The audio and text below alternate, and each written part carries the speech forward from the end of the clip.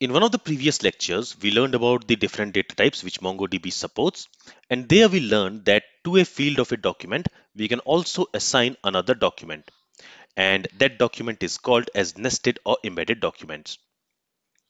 So an embedded document is a document assigned to a field of another document. It is nested inside another document. So in this lecture, let's learn in detail what is a nested or embedded document and how we can work with it. So in this example, here we have a document. In this document, we have this name field assigned with a string value, age field assigned with a numeric value, isActive field assigned with a Boolean value. And in here, we also have this subscription type. And to this field, we are assigning another object. We are assigning another document. So here, this document is nested inside this outer document. Now, if we go inside this nested document, there we have this type field assigned with a string value. And then we have a renewal date field, which is again assigned with an object, a document. And this document is nested inside this document, this subscription type document. And in this nested document, we have this day field, month field, and year field. So here you can see we have a nested document inside another nested document, which is nested in this outer document. So as we learned, a nested document is that document which is assigned to a field of another document. Okay, so in simple words, we can say that embedded documents are those documents which are assigned to a field of another document, which is nested inside an outer document. Now, there are two things which you need to remember about embedded documents. First of all, you can have nested documents of up to 100 level depth. For example, this renewal date document, it is nested inside this subscription type document. And this subscription type document is nested inside this outer document.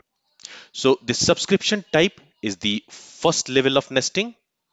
This renewal date is the second level of nesting because it is nested inside another nested document.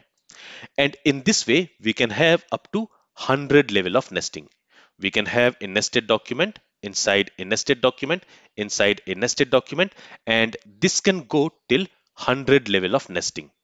If you want to embed a document inside a document which is nested on 100th level, then that nesting will not be allowed. Maximum, you can have 100 levels of nesting. And the second point to remember is that the overall size of the document, the overall size of this outer document must not exceed 16 MB.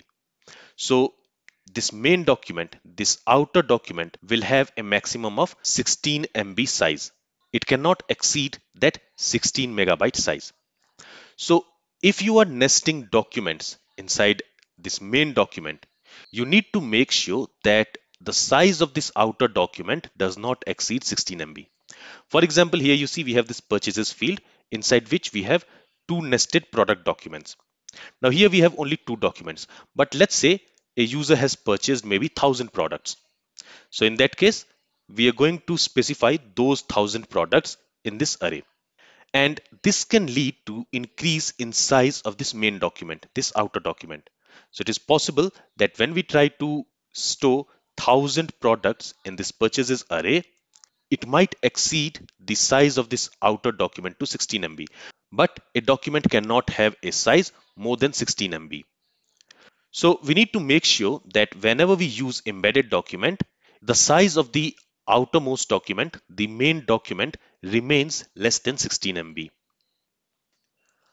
Alright, so now that we know what is an embedded or nested document, let's now learn how we can work with embedded documents. So let's go to Mongo Shell, and currently we are in the e-shopping database. Here what I'm going to do is I'm going to query the first document from the users collection. For that I'm going to use find one method, and here if I press enter, it is going to return us the first document from the users collection. There you will see that we have this subscription type field, and the subscription type field is storing an embedded document. In this embedded document, we have this type field, which is assigned with the string value monthly, and we have this renewal date field, which is again assigned with a nested document. And in that nested document, we have this day property, month property, and year property. Okay, so now what I want is I want to filter all those users whose subscription type is, let's say, yearly. So in this users collection, we have total 10 users. Out of those 10 users, I want to filter all the users whose subscription type is monthly. Let's see how we can do that.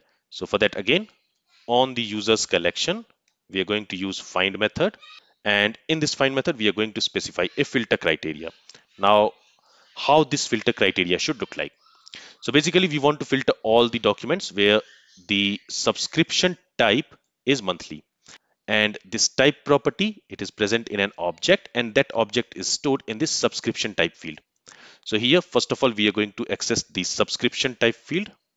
So name is subscription underscore type. This is storing an object.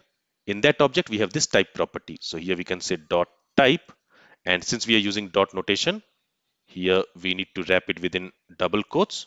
As we learned in the last lecture, whenever we have a dot notation in the property name, we need to wrap it within double quotes. And here I want to filter all those users whose subscription type is yearly. Okay, if I go ahead and if I run this command, it is going to return us all the users whose subscription type is yearly. So as you can see, this document here, the subscription type is yearly. Then for the second document also, the subscription type is yearly. And for this third document also, the subscription type is yearly. Okay, let's clear the shell and let's also filter the documents where the subscription type is monthly. Let's run this command. And here we have these many documents where the subscription type is monthly. So for this document, the type is monthly. For this document also, the subscription type is monthly. So for this document also, the subscription type is monthly. So in this way, we can filter documents using the property of an embedded document, something like this. Okay, let's go ahead and let's clear this shell. Now, let's learn how we can update a field of an embedded document. So for that, again, I'm going to use this find method. Okay, let's find all the documents. And here for Sophie Lee, the subscription type is monthly. So for her, I want to change the subscription type to, let's say, yearly. So first of all, let me copy this object ID. Let me clear the shell and let me go ahead and let me use find one method and let's filter the document where the name is Sophie Lee. And I'm going to filter the document using its underscore ID property. And just now we copied that object ID. So I'm going to use that and let's filter that document. So we have that document where the name is Sophie Lee and the subscription type, as you can see, it is monthly. Now I want to change this subscription type to yearly. So for that, on the DB object, we are going to access the users collection because we want to update a document in the users collection. And to update the document, since we want to update a single document, I'm going to use update one method. Okay, to this update one method, first we need to pass an object. Now this object is the filter object. So first of all, we need to specify the filter criteria. Here I'm going to filter the user using its underscore ID property. So I have copied the object ID.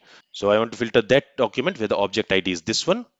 And once that document is filtered, I want to update it. For that, here I'm going to pass the update document. There I'm going to use $set operator.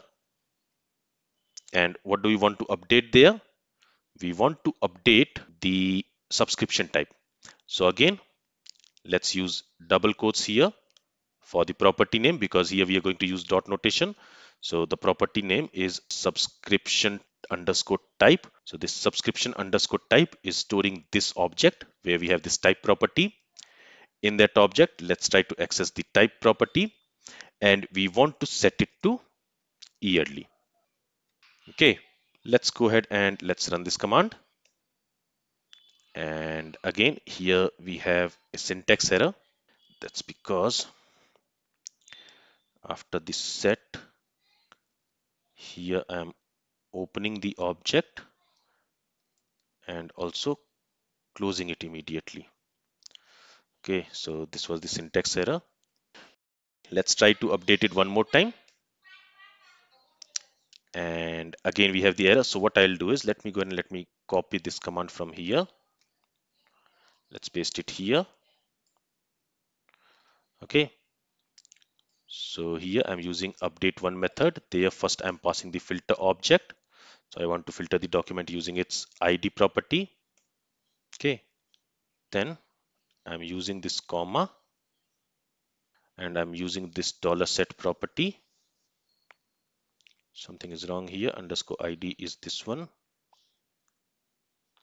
That's correct. After that we have comma. I'm using $set property. Then subscription type I'm setting yearly. And all right, I have not closed that $set. Now it should be okay, I guess. Let's copy this.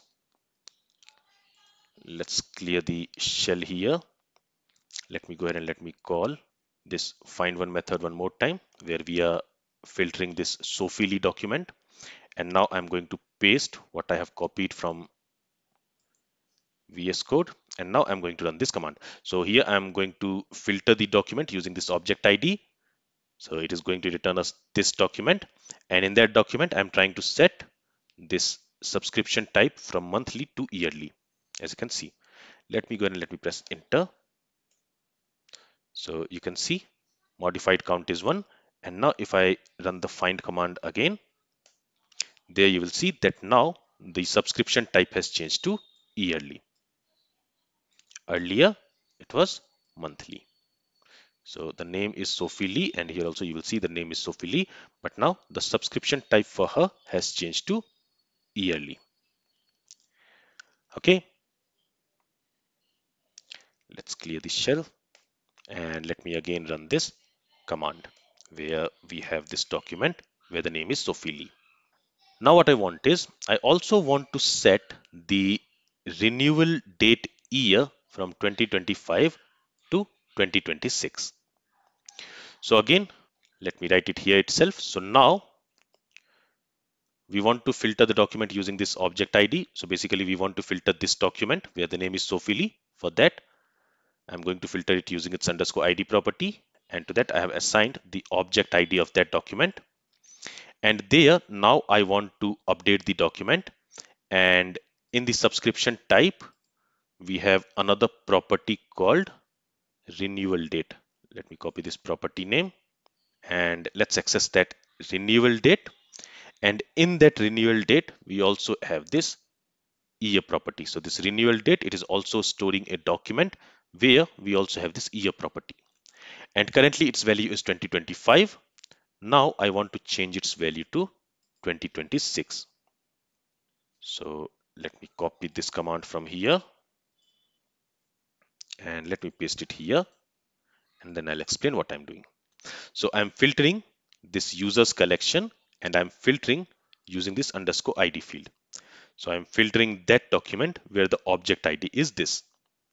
And in that document, I want to set this year of this nested document of this renewal date to 2025.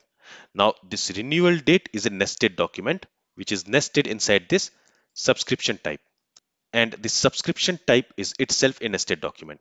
So on this subscription type field, which is storing a nested document, we have this renewal date field. And this renewal date field is also storing a nested document. And in that nested document, we have this year field. So we are accessing that year field and we are trying to change its value to 2026. If I go ahead and if I press enter, you will see that there is one modified count. So that means one document has been modified.